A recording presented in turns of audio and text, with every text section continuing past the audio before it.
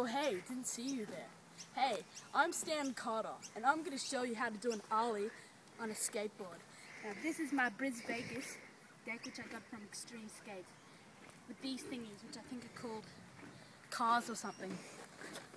Now what you start off with doing is you got to get your position right.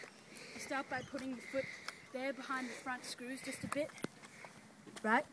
And then you got to put your other foot at the back of the tail, ready to pop it.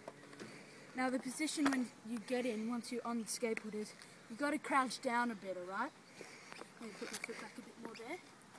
And what you do is you pop the tail, and that'll get you a bit of air, and then you slide your foot up, which levels the skateboard while in midair.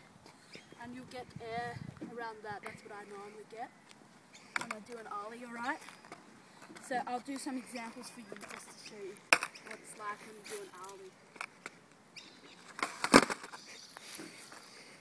That was only a practice, people.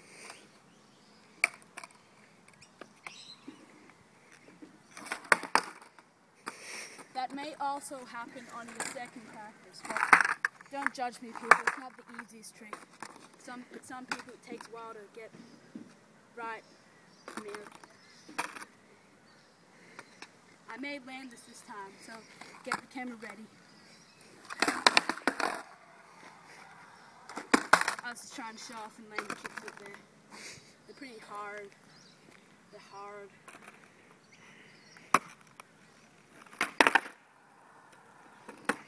That may also happen. This isn't my best day, in case of wondering. It keeps flipping. I think the trucks, oh, that's what they're called. They're not cars, they're trucks, are loose underneath the board. Yeah. Oh! That's how you do an Ollie, people. I can get that again later. That was an accident, people.